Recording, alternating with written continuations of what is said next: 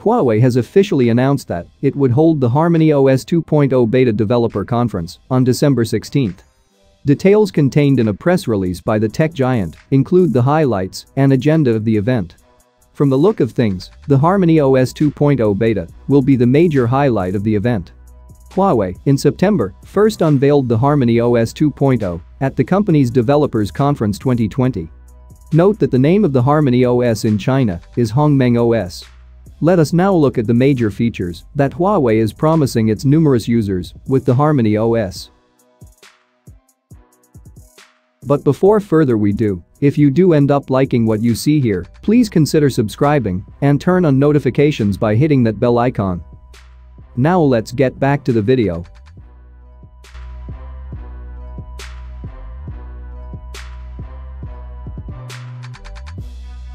If you have compatible devices, as soon as you activate navigation on your phone, you can access it on your smartwatch.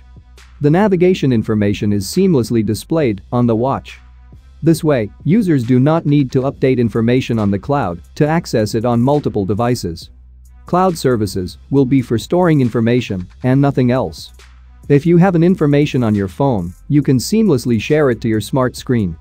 This feature involves multiple devices, from phones to smartwatches, cars to smart screens, and so on. Huawei calls this the principle of oneness.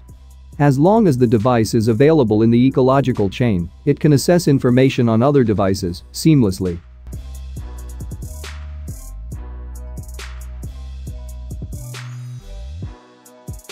In addition to interaction and animation, Huawei also adds new themes and off-screens for always-on displays to EMUI 11.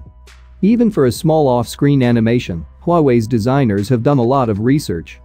For example, in order to make the deer walk more agile, the designer studied the details of hoofs and legs of hoofed animals and the steps of four legs when walking.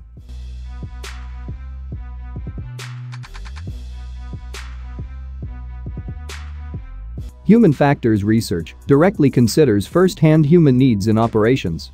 This means that Huawei actually invites people to do testing. These tests direct the company on where to place certain features. For instance, Huawei will invite volunteers to use professional equipment to collect the electrical signals of the hand muscles when sliding the mobile phone. This will help the company to determine the degree of muscle fatigue when sliding. It will also help Huawei to find the most comfortable operating position for users.